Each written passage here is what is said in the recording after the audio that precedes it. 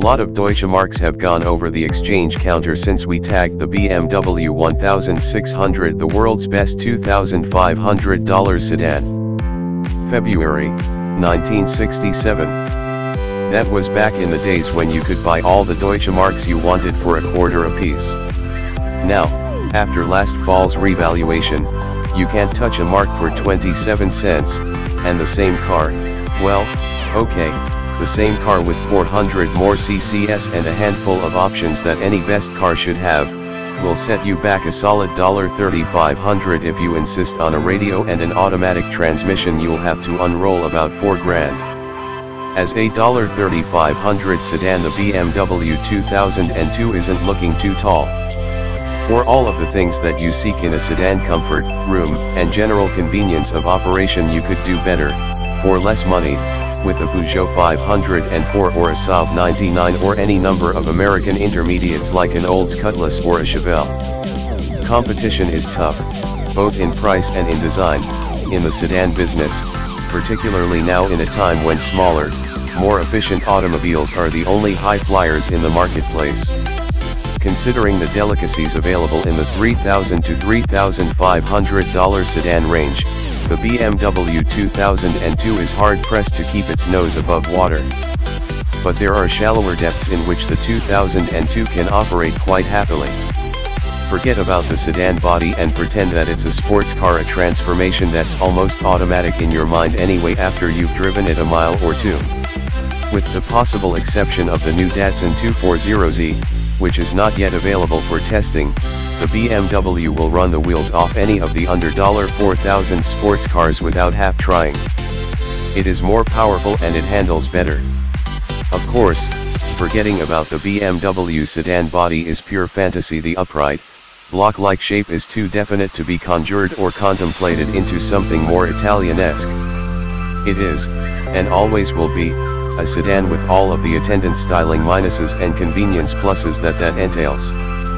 But, spiritually if not stylistically, it is a sedan with a difference, a sedan that can beat the sports cars at the game they invented. That is the secret of the BMW's uniqueness, and if it continues to flourish in the market at its newly inflated price, it will be for that reason alone. Although its price is far more jarring than its visual impact, the 2002 is a plainly honest machine, a kind of Bavarian roadrunner without the humorous overlay. It's the absolute hot setup in Germany, where over 30 fat cats bully their way through schools of VWs on the Autobahnen with much flashing of lights and cold, sideways glances. Opels and Fords are driven by those who have renounced solid German technology in favor of Vosgisch, Detroit-inspired sheet metal, and the young man seeking to leave his mark in the well-understood games of traffic saves his money for a BMW 2002, or more likely the vitamin-enriched 2002 Ti. From the outside the two seem identical, but the Ti generates 22 more horsepower with the aid of a pair of 2 BBL side draft Solexes and more compression, and its bigger, stronger brakes. Stronger spindles and wider wheels strongly suggest the purpose of its existence. With the Ti, maybe an orange one that sticks out of the somber grays, steel blues, and whites of Teutonic traffic like one of the weathermen at a police ball, you are the man to be reckoned with in anything but a top-end dash down the Autobahn. And as if the Ti wasn't enough, those overkill specialists down in BMW's dyno rooms have just put the finishing touches on the T. The extra I denotes fuel injection, with bigger exhaust valves and more compression included as frosting. When last we were in Munich, the only T engine available for testing was not in a 2002 but in the larger 2000 sedan. With 500 pounds extra weight, its acceleration wasn't much better than a 2002 Ti, but it would crank right past the red line in fourth gear with nonchalance. In the smaller car it will be devastating. Meanwhile, back in the States, where exhaust emission controls are the law of the land, you have to settle for the plain vanilla 2002. No TS or IS are permitted. BMW engineers consider the Ti a hopeless case when it comes to meeting the emission specs, but are optimistic about the injected model. Optimistic but non-committal when you ask when. Those same engineers shake their heads in mild disbelief at the thought of Americans classifying the detoxed 1600 and 2002 as high-performance automobiles. They feel that the necessary air pump and restrictions in ignition timing have hobbled the 2002 almost to the level of the European 1600 and rendered the 1600 a total invalid.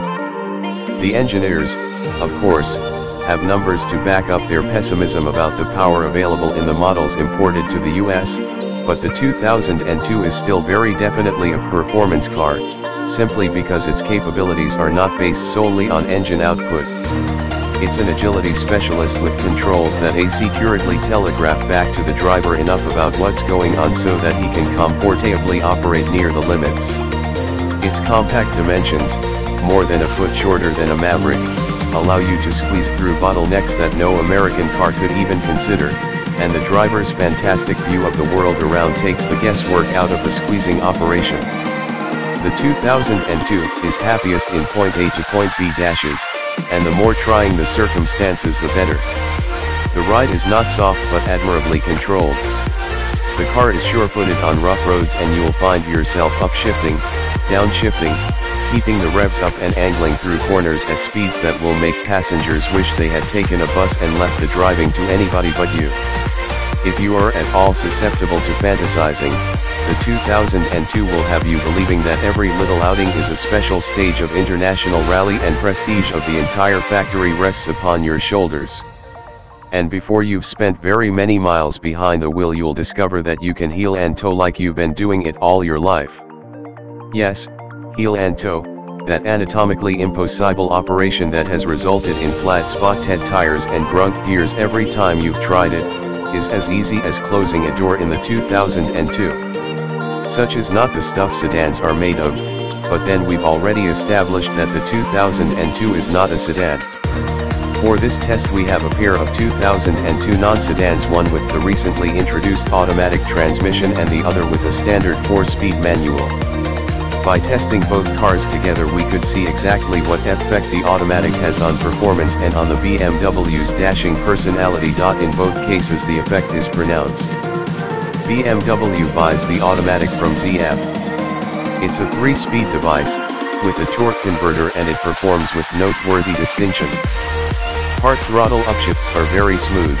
Full throttle upshifts happen at about 6,200 RPM, just before the red line. And if you stand on the gas pedal it's smart enough to downshift if it's operating in a speed range that would make that operation at all helpful. And the shift linkage, though not inspired, is simple and accurate enough so that you are not likely to inadvertently make a wrong selection. But all of this favorable comment notwithstanding, the automatic is little more pleasant than having one foot in quicksand. It changes the 2002's nature from aggressive to passive, changes it from a sports car to a sedan, and that is where the water gets deep. The automatic probably hurts performance less than it hurts the performance feel. Quarter-mile times were slow by 0.7 seconds with the automatic, most of which is lost at the start because there is not enough torque to spin the wheels, and the trap speed was slower by exactly 2 miles per hour. The manual transmission 2002, even with all of its parasitic emission control devices working away, accelerates through the quarter in 17.1 seconds at 78.6 miles per hour, which makes it the top eliminator, by a slight margin, over all of the imported cars in its price class. The BMW has about the same edge in handling. The test cars both had the optional front and rear anti-sway bars to complement the traditional McPherson strut front and semi-trailing arm rear suspension. Peugeot uses a similar arrangement in the 504 and it's the only other sedan, domestic or imported, in this price class that can match the BMW's handling on poorly surfaced roads. When you see or na hard on smooth roads, the 2002 assumes a mild understeering attitude which is subject to change without notice. With only a hint of its intentions it will hang its tail out in the kind of fat drift angle that dirt trackers live by. To the timid this probably sounds treacherous, and it would be if the BMW was intent on continuing this tail wag into a spin, but it doesn't. In fact, after a couple of tries you discover you can stay hard on the throttle and use the steering to keep everything pointed in the right direction. That's when it all gets to be fun. The steering has enough feel to be very helpful during these maneuvers, but it's slow, 3.75 turns lock-to-lock ratio means that you will be called upon for some occasional arm-winding corrections. Only one situation can embarrass the BMW suspension, and that is spinning the rear tires. Every BMW we've ever tried, and that includes the 2800 Coupe, suffers wheel hop if you lose traction during AC acceleration. Never mind that the textbooks say it can't happen, the Germans have found a way. They've also found a way to make braking performance consistent. Both cars pulled slightly to the left under braking, locked up their front wheels first and required 277 feet, 0.77 g, to stop from 80 miles per hour. Even though the stopping distances set no records, the brakes do merit high marks because of the accuracy with which you can apply them. The power booster is particularly impressive because of its lightning response time, which, among other advantages, allows you to pump the brakes very rapidly should a situation demand it. All of this is to say that, as a sports car, the 2002 is more than just agreeable. As a sedan it's not disagreeable, but it's not as comfortable as its price would indicate. We are not enamored with the driving position. The large diameter steering wheel is positioned more toward horizontal than conventional Detroit practice, and if you position the seat far enough forward so that the top of the wheel is within easy reach, you find that the control pedals are too close, particularly the accelerator. Since the seat is high, you are forced into maintaining an unnatural and tiring angle between the gas pedal foot and its attached leg. Also, the seat backs do not support you in such a way that would be comfortable for long distances. The seats themselves are mildly contoured buckets and do a remarkably good job of restraining you laterally, partially because the deeply textured insert discourages sliding around and partially because the softness of the cushions make them effectively more bucket-like than they would appear. The seat/shoulder belt arrangement, however, reflects German contempt for fussy attempts at self-preservation. Both straps join, with an unfathomable adjusting system, at a single buckle, and the fixed end of the shoulder strap mounts below the rear window in such a way that is sure to cause high compressive loads on your spine in the event of a crash. We wouldn't wear the shoulder strap on a bet. While the front seats have plenty of space in every direction for two adults, legroom in the rear is a dear commodity. We have no complaints about head and shoulder space, and because the side windows swing out rather than roll down, the side padding in the elbow area has been moved out toward the exterior sheet metal to give a surprising amount of lateral passenger space. In general, the interior gives the eye impression of good materials and workmanship applied to a conservative design. It's this quality, fortified with sophisticated engineering, that makes the premium German cars, Porsche, Mercedes-Benz, and BMW, highly desirable to the discerning buyer. Considering the Germans' reputation for attention to detail, we find it unthinkable that the 2002, after 2 years in production, still has an overheating problem. Both of the test cars, if allowed to idle for 10 minutes, even in 30 degrees Fahrenheit weather, would have their temperature gauges registering in the red zone. If it's that bad in the winter, we suspect summer driving in slow traffic would be intolerable. The importer had even installed a higher capacity cooling fan in the automatic transmission car, but its most significant contribution was an unpleasant roar at cruising speeds. Overheating isn't the only unpleasantry associated with owning a 2002, as you will probably find out at your dealer's parts counter. Because we've been hearing comments about the high price of BMW parts, Porsche and Mercedes-Benz as well, we checked the prices of a few: a muffler, head gasket, clutch assembly, tail light lens, front fender, and front bumper that we felt an average owner would most likely have to replace.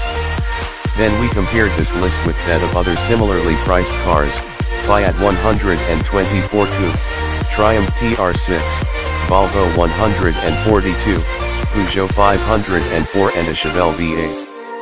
The total for the BMW was significantly higher than for any other car. Because of differences in design, for example, the 2002 has a 3-piece front bumper and you might get by with replacing only part of it. You can't project the entire parts price structure from this short list. Still, we would certainly caution against abusing your clutch, over $100, or breaking a tail light lens, almost $17. To speak further of prices would be to belabor the point. In the things that the 2002 does best, harassing triumphs, petrifying your passengers and awakening every dormant Fangio trait in your psyche, it can't be beat. Moreover, it's our firm belief that those things are cheap at any price. And since all of this subversion is camouflaged by the most Puritan of sedan bodies, your wife won't have a clue until it's too late.